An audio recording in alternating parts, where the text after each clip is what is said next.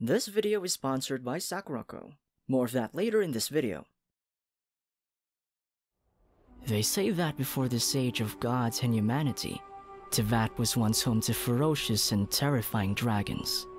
In that period, the land of Teyvat was nowhere near how it looks today, and some scholars nowadays believe that it was best suited to the dragon's conditions, rendering it completely uninhabitable by humans.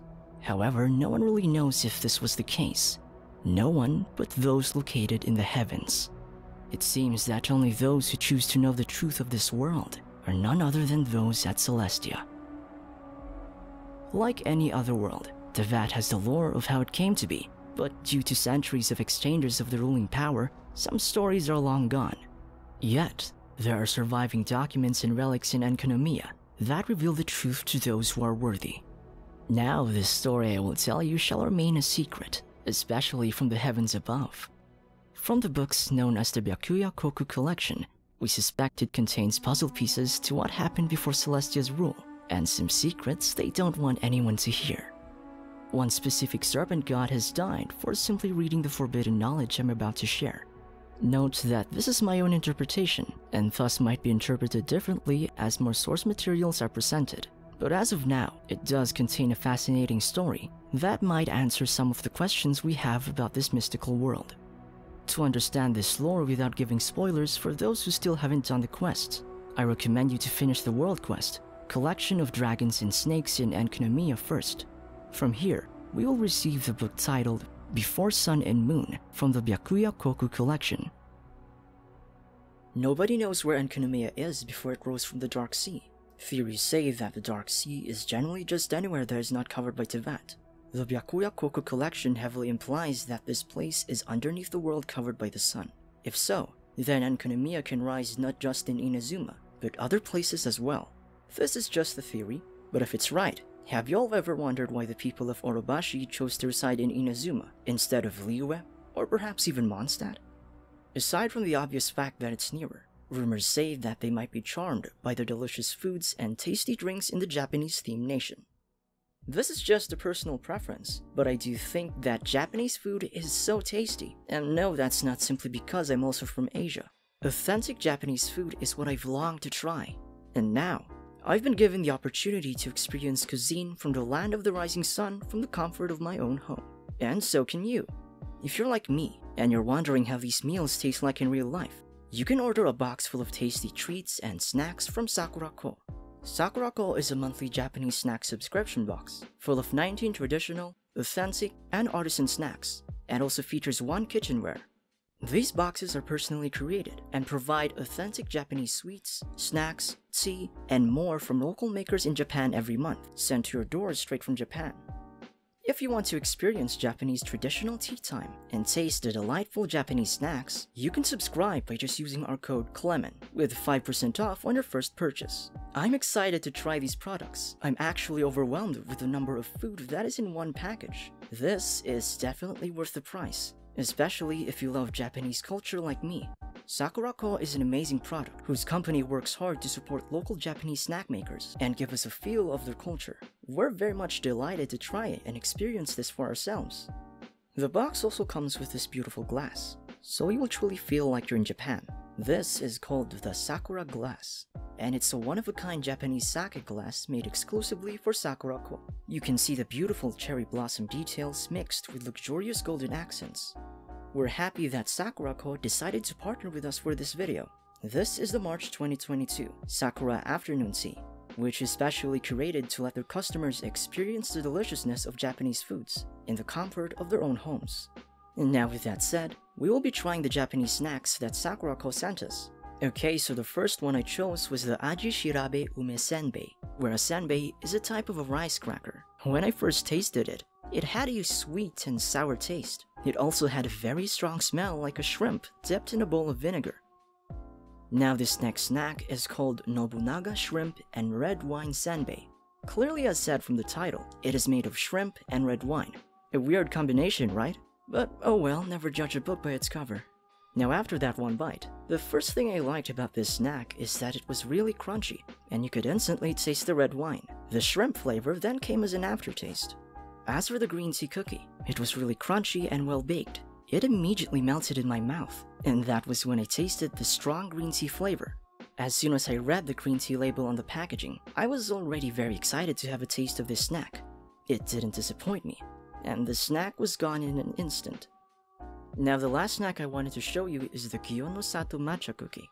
On its first bite, it wasn't too sweet, and the green tea flavor was what caught me. The cream inside isn't what gives it the taste, but rather the outside. Maybe because it is where the matcha flavor is mixed in. All in all, I really enjoyed the snacks as it had a mix of sweet and traditional flavors, and the crunchiness of the cookies and crackers. Soon, I'll be trying the other snacks, and I'm really looking forward to more. Now maybe you guys can also enjoy a box of Sakuraco before you start your own journey in Enkanomiya. You can get 5% off by just using our code Clement on your first purchase. Now with that said, let's go back to the lore of Genshin Impact.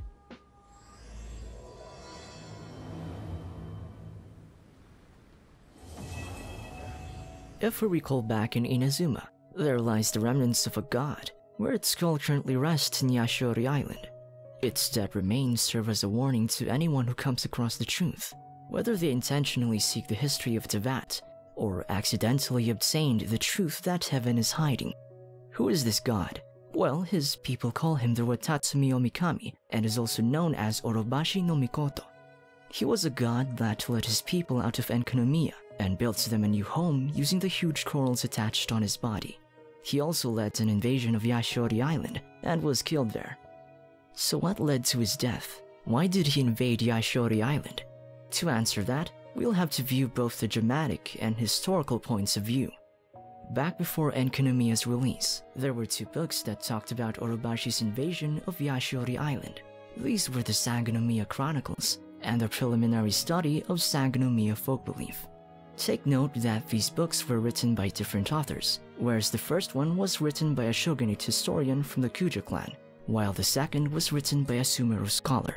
The Sangonomiya Chronicles were written from the perspective of the Narukami people, while the preliminary study was by an outsider of Inazuma, but his work is widely accepted by both factions of Narukami and Watatsumi. To summarize the first book, it paints Orobashi as a warmonger who suddenly invaded Yashori and brought great suffering to the Narukami people. As for the second book, it pointed out that the reason Orobashi invaded Yashori was because his people urged him, and they wanted new lands to call their home. They were suffering from famine because their lands weren't as fertile as those islands in the west. While I first thought that this finally answers the question, there were more details that continued. It seems that the Sumeru scholar who wrote this book hypothesized that Orobashi brought war to Narukami Island, not because of conquests, but because of a needed sacrifice. Watatsumi Omikami had embarked upon a violent campaign not for conquest, but for sacrifice. The author also mentioned that Orobashi's true motives are not well recorded by history, and there were inscriptions that a shrine maiden hid, which highlight a prophecy about the certain defeat and the future of humiliation that awaited Orobashi's expedition. It seems that the author's hypothesis was right, and all those other records saying Orobashi declared war against the Electro Archon because his people wanted new lands was all fiction. Now what then really happened? Why did Orobashi sacrifice himself? If we continue reading the book, the author adds another hypothesis, wherein he says that Orobashi was a coward god that fled into the Dark Sea to avoid the Archon War. The Sumeru author added that this fact was considered a grave sin, and so it was upon heaven's order that Orobashi went to his death. Unfortunately, some of the details he mentioned are false. To put it simply, what really happened was that while Orobashi was in Enkanomiya, he discovered and read a book that details about a time before Celestia. Shortly after they left Enkanomiya, Orobashi unknowingly shared this information with his followers. Because they were in Teyvat again, this reached Celestia's attention. This information is far too dangerous to be known to any god in Teyvat, so Celestia found him and his people guilty. Celestia issued him a demand to either sacrifice himself or his civilization. The people of Watatsumi will perish. It was either him or his people.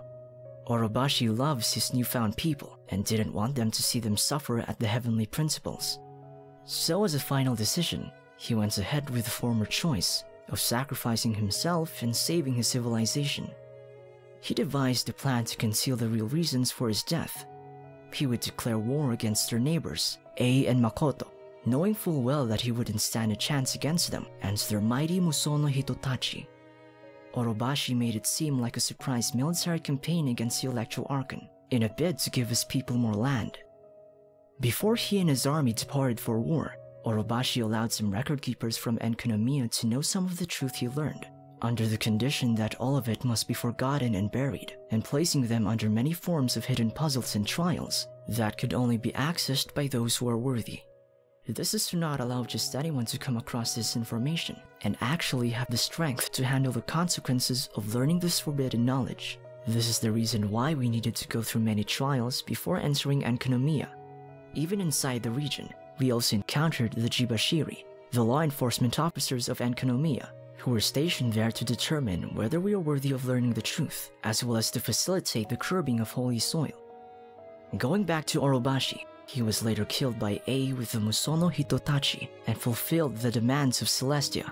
As sad as it may be, he knew this sacrifice was necessary to save his people. As for the people of Otatsumi Island, not knowing the truth, would bear a grudge and resentment towards the Electro Archon and the shogunate for the defeat of their god.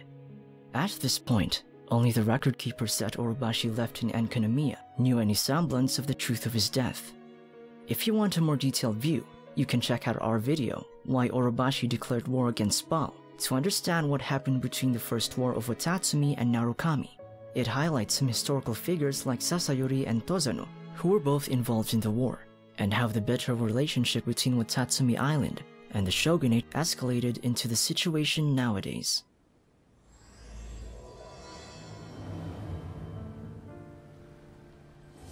Now that we've clarified some details regarding the truth behind Orobashi's death, this chapter will answer why eternal darkness now plagues Enkanomiya. This region has been away from the rest of Teyvat for an unknown amount of years. It is almost impressive how the Enkanomiyans managed to live here, alongside the huge bishops that brought forth terror. However, how did they arrive at such a grim fate? To answer that, let's go back to the beginning, the one of which Orobashi learned that got him deemed guilty by Celestia. Imagine a world without Archons and Celestia. What would that world be like? How different would it be from the Teyvat that we know? Well, while we know little about this era, there are those who have recorded details about this long-gone age. The answer lies in the Byakuya Koku collection, a series of novels based on Watatsumi's folktales. In your quest to find the knowledge of the hidden truth in Enkanomiya, you will first encounter the second volume of the Byakuya Koku collection, entitled Before Sun and Moon. While this is the second volume of the collection, it is the first quest item that you will get if you follow the world quest. It's recommended that you read the book in the order that you obtain them, which is as follows: Before Sun and Moon, The Serpent and Drakes of Tokoyo Koku, In the Light Beneath the Shadow, Hydrological Studies in Byakuya Koku, and lastly, Baptismal Bishop Experimental Records.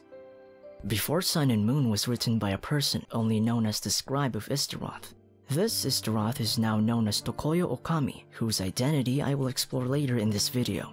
Now, according to the description of the book, it says, a chronicle that ordinary folk has been forbidden to read. The writing is a mix of fables and histories, from the beginning of the world to the creation of the Dainichi Mikoshi.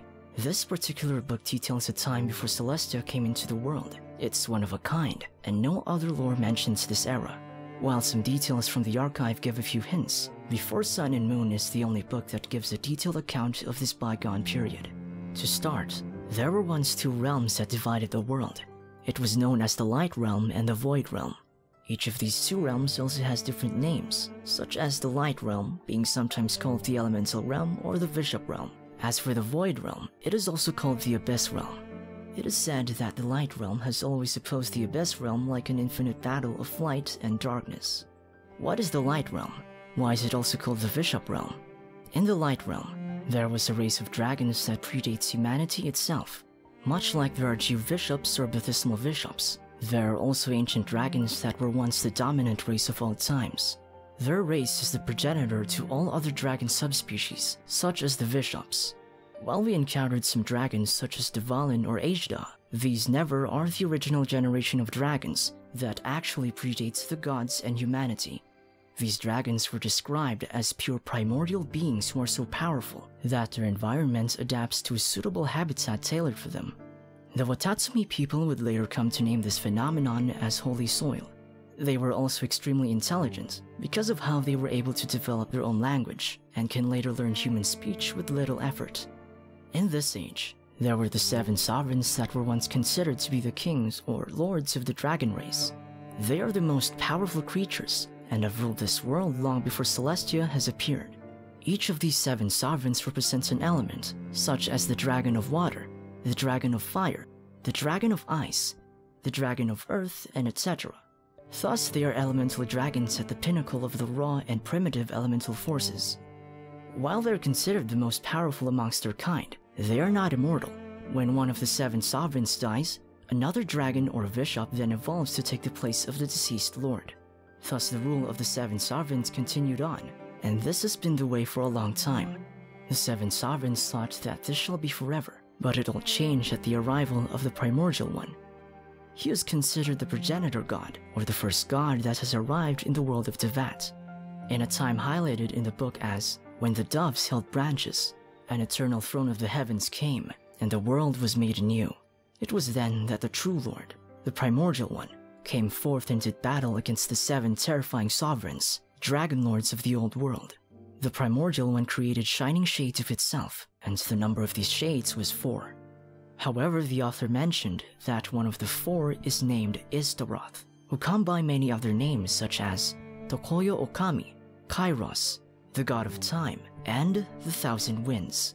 It is strongly suspected that she was the other god worshipped in the early days of Mondstadt, along with Barbatus's rule. Her story will be explored more later in this series. Now, who is the Primordial One? This entity was only briefly mentioned in Before Sun and Moon, as it was notably absent in the rest of the Byakuya Koku collection. One description about this being can be read. The Primordial One may have been Phanes. It had wings and a crown, and was birthed from an egg, androgynous in nature. But for the world to be created, the eggshell had to be broken. However, Phanes, the Primordial One, used the eggshell to separate the universe and the microcosm of the world. With the new powerful god entering and threatening the rule of the dragons, a war between this entity and the 7 sovereigns began. It ravaged the world of Teyvat, but in the end, the Primordial One, along with its shining shades of itself, emerged victorious against the 7 sovereigns. It was said that this war happened for 40 years, as highlighted with the phrase, 40 winters entombed the flames, and 40 summers churned the seas. The 7 sovereigns were vanquished, and the 7 nations submitted to the heavens. Now what's interesting here is how they refer to the Primordial One as the heavens. Since there are different authors of the books, they might have referred to different entities with the same name. For example, the people of Teyvat nowadays associate heavens with Celestia, but in the Byakuya Koku collection, the Primordial One is also referred to as the heavens, to which the people of the 7 sovereigns bowed down to. Alternatively, the arrival of the Primordial One is described as the first throne of the heavens. The author thinks that it might be called Phanes, based on the progenitor god of creation, because it is the first one who established the heavens where Celestia currently rules. The Primordial One and its 4 shining shades might also be the first residents of Celestia. As all of Teyvat bowed to the Primordial One's reign, its first act after defeating the 7 sovereigns was to begin creating heaven and earth, a process that lasted almost 400 years. The Primordial One ensured that the new Earth will be habitable for humans. It envisioned a place far from the dark and scary world that it used to be. In its new creation, it created the human realm, where the sun is shining brightly, mountains rising from the earth, and rivers sustaining the roots of the land. Thus, there were now 3 realms that existed: the human realm, the light realm, and the void realm. However, the victory of the Primordial One is not entirely met with welcoming arms. Some surviving followers of the sovereigns rebelled and went into the oceans to flee from the current ruler of Teyvat. They fled to the only place out of heaven's rule, which is called the Dark Sea. There, it is where the surviving bishops hid from the lights that the Primordial One brought. Meanwhile, the Primordial One continued to shape the world of Teyvat. It wasn't until 400 years later that the first humans were finally created. 400 years after the held branches, the Primordial One and one of its 4 shades created the birds of the air, the beasts of the earth, and the fish of the sea.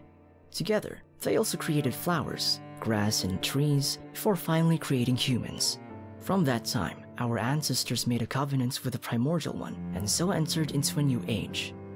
With a more pleasant surrounding, away from the dragons and bishops who ruled the old world, humans immediately bowed down to the Primordial One, thus entering a new age, one called the Year of the Ark's Opening. The Primordial One had a sacred plan for humans. As long as they were happy, it too rejoiced. People started learning things in their new surroundings. They farmed the soil to grow crops. They mined the mountains for ores. They raised livestock to sustain their needs. And they gathered together, rejoicing and writing poems. The heaven, which is ruled by the Primordial One, made sure that the humans were satisfied. When there's hunger, the sky will rain and bless their crops. When people suffer from poverty, the earth will bring forth its riches. The land of Teyvat has seen its most bountiful era since the reign of the 7 sovereigns. The Primordial One had made sure that everyone was happy during his rule. But in the deepest parts of Teyvat, the followers of the 7 sovereigns that escaped are still lurking in the darkness. This place that is not under the rule of the Primordial One is called the Dark Sea. The Dark Sea is used as a general term for places that is not under the rule of the 7 archons. There, the remaining followers of the sovereigns lived in darkness, but away from humanity. They can never hurt anyone from the Primordial One's beloved humans. While the length of the Primordial One's rule is unknown, the book Before Sun and Moon mentioned that people were happy during the year of Jubilee. In Christianity, a Jubilee year occurs after every 7th Sabbath year, which is every 50 years. This means that the people of Teyvat celebrated the Primordial One's rule for 50 years. In this age, all humanity was under a great unified nation that spanned the world. The early people of Enkanomiya was a part of this civilization before succumbing deep into the inner parts of Teyvat. While things seemed great in the old world of Teyvat, war soon once again knocked on its doors. Suddenly, a second throne of the heavens came. For reasons unknown, they seek to take control of the heaven from the Primordial One. Thus war ravaged the peaceful world of Teyvat. People who have enjoyed the bountiful produce of the lands and the sparkling gemstones of the mountains are now suffering from drought. But worse, a part of Teyvat collapsed into the depths. Due to the War of the Heavens, the land we now know as Byakuya-koku or Enkanomiya fell past the dominion of the Primordial One and into the Dark Sea. Yet in the Dark Sea, the original inhabitants of Teyvat, the followers of the sovereigns, were already living in that place. While we now call them bishops, the people of Enkanomiya once referred to them as the dragon heirs of the depths. As with the world above, the Enkanomiyans were exposed to war. However, unlike in the world above, this war is not for who sits on the throne of the heavens, but rather for survival. As told by the author of the book, they said, "Our ancestors chased them into the shadows with the light of 1,000 lanterns, and they hid in those shadows, hunting us. But there was only darkness in this place, and so their hunting grounds were untrammeled." Having stuck in the darkness, the people of Enkanomiya immediately lit fires to easily see the area around them. As the fickle light illuminated the place, loud, thunderous roars were suddenly heard from afar. As the Enkanomiyans feared for their lives, the only weapons that they can use to defend themselves were the forks and pickaxes that they once used for farming and mining. Granted, they were not equipped for fights such as these, because they never expected to fall from their original home. The Enkanomiyans had no choice to fight back from being killed by these savage creatures. It is never exactly mentioned how many years this war continued, but it seems that the Enkanomiyans were exposed to war for a long time, and they started to craft weapons made from the bones of their enemies. We see these weapons scattered across Enkanomiya, and it is interesting that they managed to survive. As they strived for survival, they still held their faith that they will be rescued by their beloved god, the Primordial One. Perhaps someday, they will see the brightness of the sun once again. Unfortunately, there was no response from the Primordial One or its 3 other shades. The only one that answered their call was Istaroth. Who is Istaroth? Istaroth is believed to be a female god who controls time and moments. Istaroth is also one of the 4 shades that the Primordial One created. She has a lot of many different names that I mentioned earlier. For the Enkanomiyans, they first referred to her as Kairos, and she is the personification of undying wind, time, and moments.